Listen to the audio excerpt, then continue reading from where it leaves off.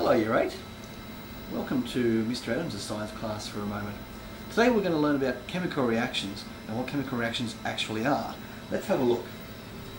Chemical reactions happen when you take one chemical and react it with another chemical, and what happens is usually bonds are broken to create new chemicals. So say for example we get some ice and we pour hot water on it and then the ice becomes water, liquid water.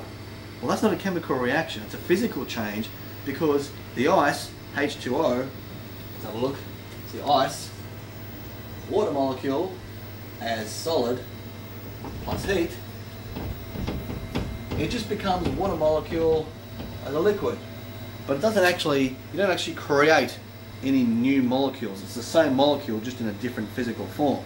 In a chemical reaction, you actually take one molecule, break the bonds, take those atoms and stick them together to create a new molecule. For example, let's say we had some, let's point the camera down here for a second. Let's say we had some, let's say each blue atom represents chlorine atom and the white represents hydrogen. So here we've got H with a Cl, which would be similar to hydrochloride. Let's say we've got hydrochloric acid. Let's say we've got a whole bunch of HCl molecules, right? And then we react them. Let's say the black atoms represent a metal. Let's say, for argument's sake, the metal was aluminium. Now let's say we've got some aluminium metal atoms reacting with HCl. In the chemical reaction, what would happen when we react acids with metals is we break these bonds, the atoms start coming out of their usual molecules. Now what happens is, in this particular case, the hydrogen atoms bond together to create hydrogen gas. And then the atoms of the metal, in this case aluminium, bond together ionically to form aluminium chloride. And I won't put actual bonds between these two because these are not covalent bonds, so they're not actually a molecule as such as more of a salt. So when you've got two atoms that are attracted together, when positive and negative attracted, you call that a salt or an ionic compound.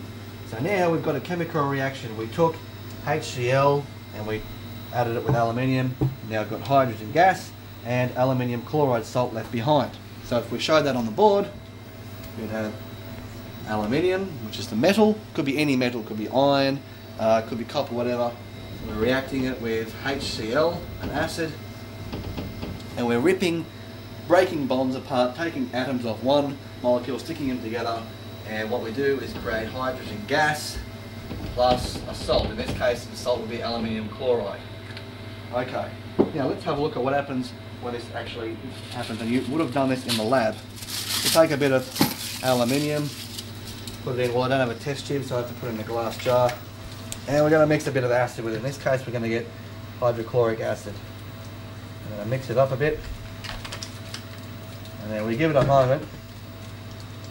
And when the metal reacts with the acid, now what's happening here is the bonds of the HCl are breaking and they're going to stick together to form hydrogen gas in a moment. So we're going to see some steam coming off there, and then we're going to see like a black material left behind, and that'll be the salt, that'll be the aluminium chloride. So this chemical reaction probably takes about 30 to 60 seconds to take place. If we agitate it a bit, increase the surface area of the aluminium. If you have a look here, you can see it's starting to bubble a bit.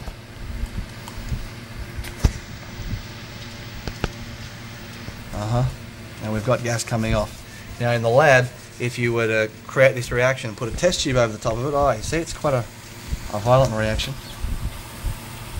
That gas coming off is hydrogen gas.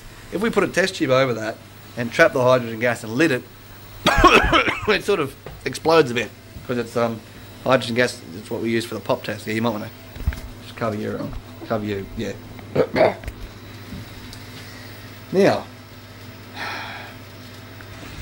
all the hydrogen gas has come off, and the black material we've got left behind is mostly aluminium chloride with a bit of water that's left behind from the hydrochloric acid. Funnily enough, what we may have noticed was that hydrogen gas was coming off with quite a lot of pressure.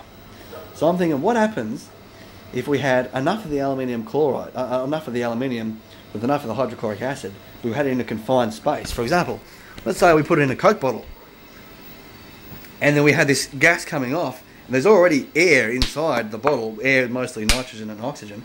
What happens then?